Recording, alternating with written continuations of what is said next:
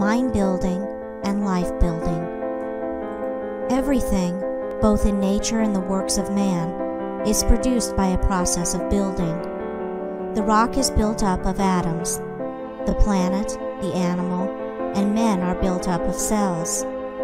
A house is built of bricks, and a book is built of letters. A world is composed of a large number of forms, and a city of a large number of houses.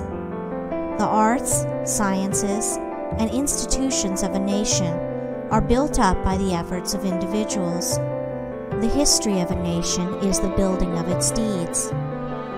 The process of building necessitates the alternate process of breaking down. Old forms that have served their purpose are broken up, and the material of which they are composed enters into new combinations.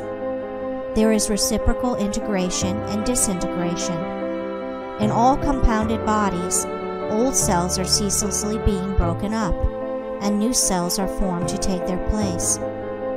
The works of man also require to be continually renewed until they have become old and useless, when they are torn down, in order that some better purpose may be served. These two processes of breaking down and building up in nature are called death and life. In the artificial works of man, they are called destruction and restoration. This dual process, which obtains universally in things visible, also obtains universally in things invisible. As a body is built of cells and a house of bricks, so a man's mind is built of thoughts. The various characters of men are none other than compounds of thoughts of varying combinations.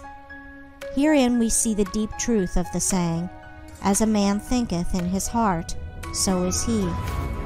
Individual characteristics are fixed processes of thought.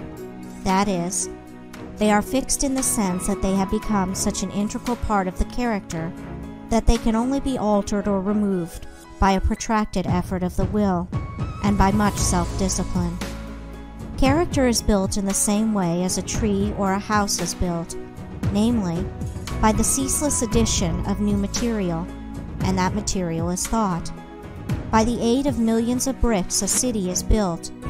By the aid of millions of thoughts, a mind, a character, is built. Every man is a mind builder, whether he recognizes it or not. Every man must perforce think, and every thought is another brick laid down in the edifice of mind. Such bricklaying is done loosely and carelessly by the vast number of people, the result being unstable and tottering characters that are ready to go down under the first little gust of trouble or temptation. Some also put into the building of their minds large numbers of impure thoughts. These are so many rotten bricks that crumble away as fast as they are put in, leaving always an unfinished and unsightly building, and one which can afford no comfort and no shelter for its possessor.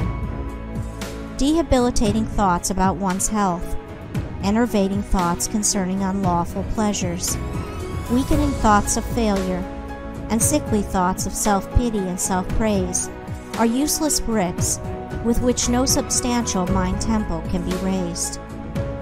Pure thoughts, wisely chosen and well placed, are so many durable bricks which will never crumble away, and from which a finished and beautiful building, and one which affords comfort and shelter for its possessor, can be rapidly erected.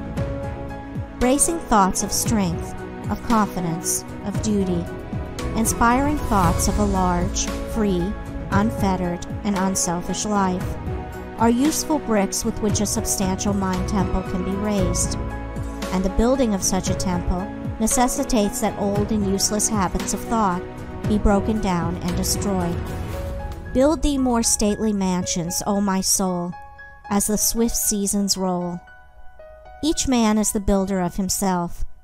If he is the occupant of a jerry-built hovel of a mind that lets in the rains of many troubles, and through which blow the keen winds of oft-reoccurring disappointments, let him get to work to build a more noble mansion, which will afford him better protection against those mental elements. Trying to weakly shift the responsibility for his jerry-building onto the devil, or his forefathers, or anything or anybody but himself, will neither add to his comfort nor help him to build a better habitation.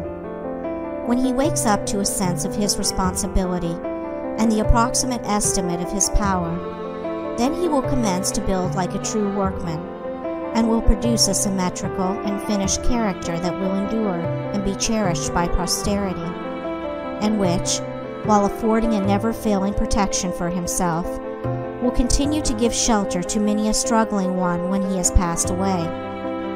The whole visible universe is framed on a few mathematical principles. All the wonderful works of man in the material world have been brought about by the rigid observance of a few underlying principles. And all that there is to the making of a successful, happy, and beautiful life is the knowledge and application of a few simple root principles. If a man is to erect a building that is to resist the fiercest storms, he must build it on a simple mathematical principle, or law, such as the square or the circle. If he ignores this, his edifice will topple down even before it is finished. Likewise, if a man is to build up a successful, strong, and exemplary life, a life that will stoutly resist the fiercest storms of adversity and temptation, it must be framed on a few simple, undeviating moral principles. 4 of these principles are justice, rectitude, sincerity, and kindness. These 4 ethical truths are to the making of a life what the 4 lines of a square are to the building of a house. If a man ignores them and thinks to obtain success and happiness and peace by injustice, trickery, and selfishness, he is in the position of a builder who imagines he can build a strong and durable habitation while ignoring the relative arrangement of mathematical lines, and he will, in the end, obtain only disappointment and failure. He may, for a time, make money, which will delude him into believing that injustice and dishonesty pay well, but in reality his life is so weak and unstable that it is ready at any moment to fall. And when a critical period comes, as come it must, his affairs, his reputation, and his riches crumble to ruins, and he is buried in his own desolation. It is totally impossible for a man to achieve a truly successful and happy life who ignores the 4 moral principles enumerated, whilst the man who scrupulously observes them in all his dealings can no more fail of success and blessedness than the earth can fail of the light and the warmth of the sun, so long as it keeps to its lawful orbit, for he is working in harmony with the fundamental laws of the universe. He is building his life on a basis which cannot be altered or overthrown, and therefore all that he does will be so strong and durable, and all the parts of his life will be so coherent, harmonious, and firmly knit, that it cannot possibly be brought to ruin. In all the universe, forms which are built up by the great invisible and unerring power will be found that the observance of mathematical law is carried out with unfailing exactitude down to the most minute detail. The microscope reveals the fact that the infinitely small is as perfect as the infinitely great. A snowflake is as perfect as a star. Likewise, in the erection of a building by man, the strictest attention must be paid to every detail. A foundation must first be laid, and although it is to be buried and hidden, it must receive the greatest care, and be made stronger than any other part of the building. Then stone upon stone, brick upon brick, is carefully laid with the aid of the plumb line, until at last the building stands complete in its durability, strength, and beauty. Even so it is with the life of a man. He who would have a life secure and blessed, a life freed from the miseries and failures to which so many fall victims, must carry the practice of the moral principles into every detail of his life, into every momentary duty and trivial transaction. In every little thing he need be thorough and honest, neglecting nothing. To neglect or misapply any little detail, be he commercial man, agriculturist, professional man, or artisan, is the same as neglecting a stone or a brick in a building, and it will be a source of weakness and trouble. The majority of those who fail and come to grief do so through neglecting the apparently insignificant details.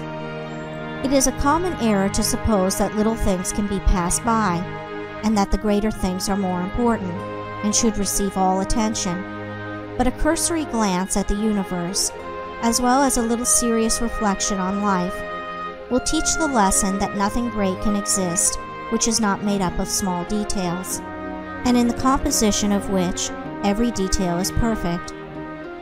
He who adopts the four ethical principles as the law and base of his life, who raises the edifice of character upon them, who in his thoughts and words and actions does not wander from them, whose every duty and every passing transaction is performed in strict accordance with their exactions, such a man, laying down the hidden foundation of integrity of heart securely and strongly, cannot fail to raise up a structure which shall bring him honor, and he is building a temple in which he can repose in peace and blessedness, even the strong and beautiful temple of his life.